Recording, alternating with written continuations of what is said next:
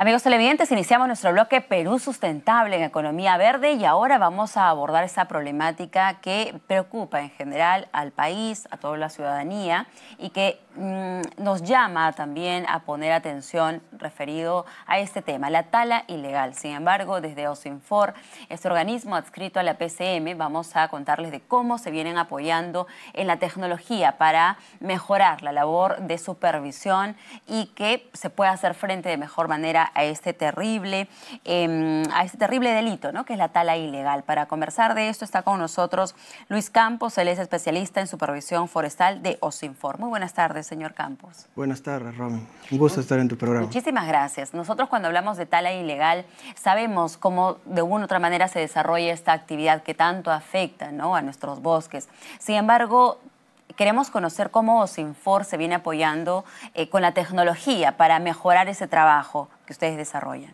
Cómo no. En OSINFOR, bueno, el país tiene más de 72 millones de bosques y entonces... millones de hectáreas. Millones de hectáreas y entonces aproximadamente 23 millones de hectáreas están sobre concesiones maderables y comunidades nativas y sobre esto están títulos habilitantes donde OSINFOR tiene que hacer las acciones de supervisión y fiscalización y el aprovechamiento sostenible de los recursos forestales. Entonces son áreas extensas donde evidentemente tenemos que comenzar a hacer el uso de la tecnología. Y esto ha sido un proceso gradual donde OSINFOR ha comenzado a interactuar y a articular con entidades como el CONIDA, que es el Ministerio del Ambiente, que usan plataformas geoespaciales. Pero además de eso hemos articulado con la entidades académicas a nivel internacional. Por ejemplo, nos ha apoyado la Universidad de Sheffield en el desarrollo de un algoritmo de tala que nos ayuda a contrastar la información que nos remite de la movilización de los volúmenes. Esto ha sido un proceso gradual porque ha sido un proceso de validación del trabajo en campo. OSINFOR viene supervisando desde 2009 a los títulos habilitantes y tiene una data de verificación en campo muy grande, almacenada. Y esa data nos permite tener una base sólida para nosotros construir algoritmos y contrastar con estas academias. Es más, este año la Universidad de Sheffield vino a hacernos formalmente el certificado de validación del algoritmo de tala y este algoritmo de tala actualmente nosotros usamos para hacer las actividades de verificación de las actividades de aprovechamiento que nos reportan los titulares. Este algoritmo es el Atlas 3, me parece. ¿En qué consiste esto? El algoritmo lo que hace es procesar la información a nivel de imágenes satélite y contrasta. Con las imágenes que se obtienen a través de estos convenios que se han establecido. Exactamente. Obtienen estas imágenes satelitales que les permite hacer que este comparativo con las actividades de aprovechamiento que se están dando en campo.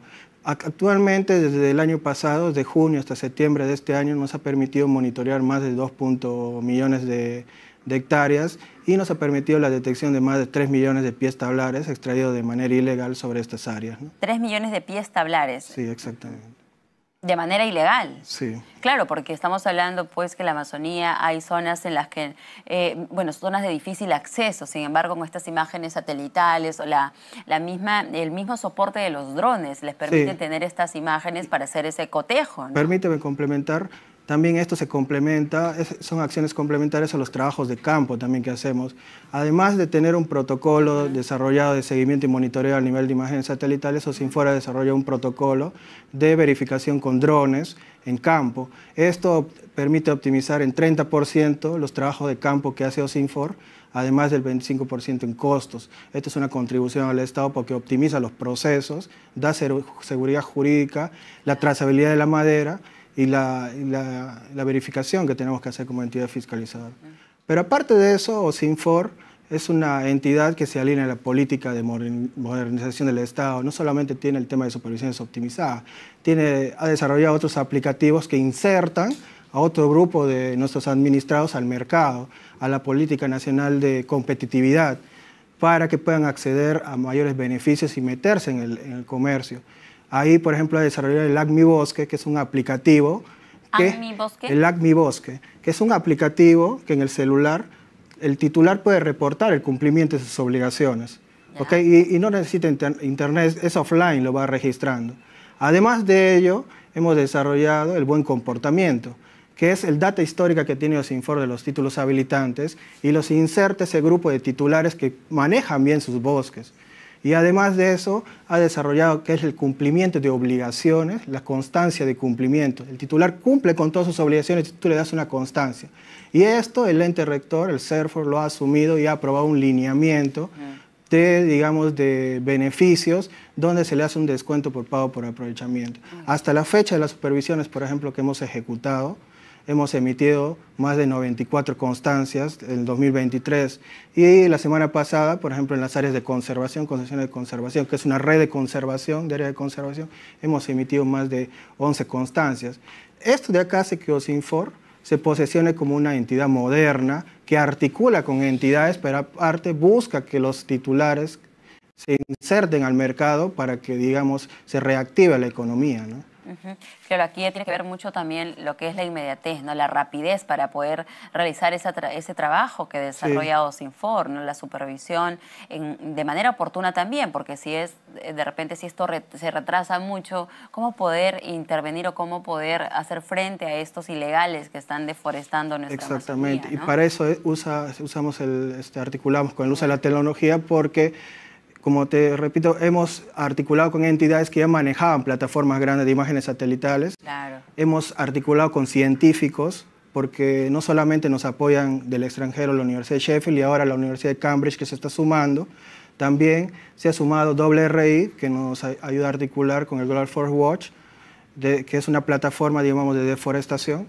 Pero aparte de eso, ahora se suma ACA, que es el evento que hubo en el Amazon Tech la semana pasada. Sí, nosotros, disculpe, también hemos conversado aquí del Amazon Tech, ¿no? Sí. Cómo desde la academia, la participación de la sociedad civil, ¿no? Las tecnologías se han unido en este evento de Amazon Tech.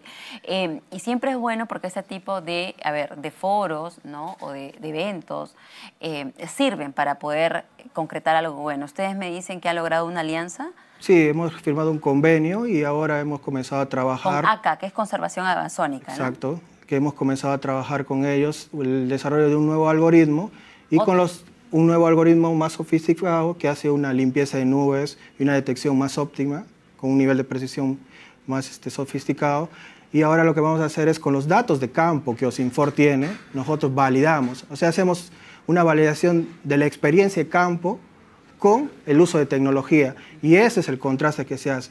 Y ese mismo desarrollo también lo articulamos con entidades internacionales. Claro que sí. Ahora, señor Campos, en este trabajo que desarrolla OSINFOR, en qué sectores han identificado de nuestra Amazonía donde hay mayor intervención de estos criminales, por así decirlo, en la ejecución de la tala ilegal? ¿Qué sectores, ¿no? Donde de repente por la misma situación geográfica pues hace mucho más difícil la intervención de OSINFOR u otros organismos? Sí, normalmente... ¿Y qué tipo de madera también, no? Sí, ¿Qué tipo de árboles son los que siempre están se ahí? focaliza en la Amazonía, pero normalmente donde están localizadas las comunidades nativas. ¿Como cuáles, por ejemplo? Los predios privados en las zonas de Loreto, en Ucayali, pero nosotros articulamos. Lo que OSINFOR es una entidad que no solamente, desde la nueva gestión ha tenido un cambio de visión, no solamente ser una entidad que va a fiscalizar, sino hacemos el acompañamiento. Claro. Entonces, si nosotros sabemos que en las comunidades nativas existe una alta tasa de ilegalidad, lo que hacemos es, por ejemplo, tenemos la mochila forestal. Vamos, que es una herramienta que permite dar a conocer al titular cómo él puede cumplir su plan de manejo, y cuando viene alguien a quererle, digamos, comprar su madera, él ya sabe sus derechos, y la mochila forestal lo que hace es socializar toda esta metodología de cómo aprovechar correctamente sus recursos. Esta ha tenido una incidencia alta porque los índices de tala ilegal han ido bajando justamente por ese acompañamiento que OSINFOR ha ido realizando. Darle un mejor uso, ¿no? Porque exacto. De repente frente a la necesidad porque también... no podemos ser un Estado fiscalizador. Exacto. Lo que tenemos que ser es un Estado que acompañe a estos lugares donde no es muy, como lo has dicho, estamos en lugares alejados de la ciudad, 3, 4 días. Y decirle, ¿no? Mira, es la forma correcta. Esta es la mejor forma de poder aprovechar esto que te da la naturaleza, ¿no? No talando ilegalmente, sino que puedes aprovechar este recurso, pero de manera sostenible o también desarrollar otro tipo de actividad. Sí, exactamente. ¿No? Entonces, a partir del acompañamiento que hacemos, también articulamos con las autoridades. Por ejemplo, la alta dirección ahorita está reunido en el gobierno regional de Loreto, articulando justamente el tema de la movilización de madera, de la lucha... ¿Y qué madera normalmente están en la búsqueda estos ilegales? No, o sea, las maderas, por ejemplo, de mayor demanda son serralina caterniforme, tornillo, o sea, son especies que tienen mucha... y el chihuahuaco, ¿no? El chihuahua, y además que demora tantos años en poder crecer. Sí, entonces la entidad siempre se ha caracterizado por gestionar con los gobiernos regionales, a partir de esta nueva gestión, por articular, por hacer una hoja de ruta para tener acciones en conjunto, pero aparte de eso, de buscar que nuestros administrados, que los titulares de títulos de habilidad se inserten al mercado. Aparte, sí tenemos zonas donde hay, obviamente, tal ilegal, y ahí atacamos con el uso de la tecnología, pero también tenemos otras intervenciones o enfoques de intervención que son el enfoque promotor, para que, digamos, la economía en el sector forestal se incremente, ¿no? Claro, y ustedes también al final terminan siendo, con toda esta data que ustedes obtienen, ya intervienen otros organismos, ¿no? Por ejemplo, puede ser, no sé, tal vez porque es un trabajo en conjunto, la Policía Nacional, el Ministerio Público, las autoridades locales o regionales, porque estamos frente a un delito grave, que es la tala ilegal y al que hay que ponerle freno. Pero se necesita del trabajo en conjunto, como usted dice, de los mismos ciudadanos que integran las comunidades indígenas para poder también enseñarles, ¿no? Educarlos y ver qué alternativas mucho más sostenibles hay. Muchísimas gracias. Y es bueno saber el trabajo que viene desarrollando OSINFOR en cuidado de nuestros bosques. Es una tarea difícil, pero se está dando la lucha y más ahora, sobre todo en el soporte de la tecnología. Muchísimas gracias a usted por estar aquí. Nuestro invitado es Luis Campos. Él es especialista en supervisión forestal de OSINFOR, que OSINFOR es el organismo de supervisión de los recursos forestales y de fauna silvestre.